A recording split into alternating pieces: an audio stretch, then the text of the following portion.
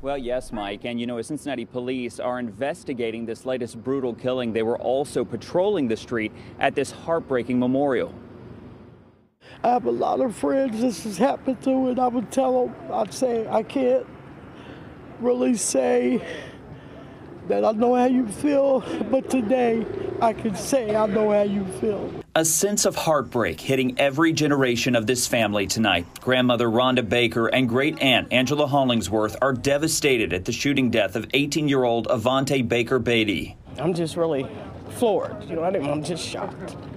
It took our whole family. Along Lexington Avenue, Avante's mother remembering his heart as others light candles in the shape of one. He was sweet and sour at the same time, but overall I think he was a good kid and he didn't deserve this at all. Tina Macer says she ran to Avante's side after he was shot yesterday afternoon. That could have been my baby, and that's how I looked at him.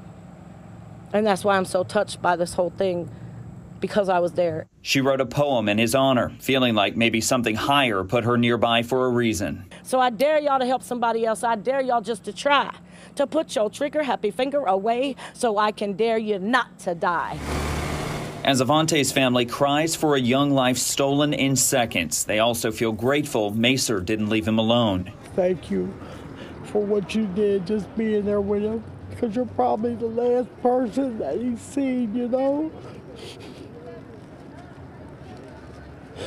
Oh, God, it just hurt.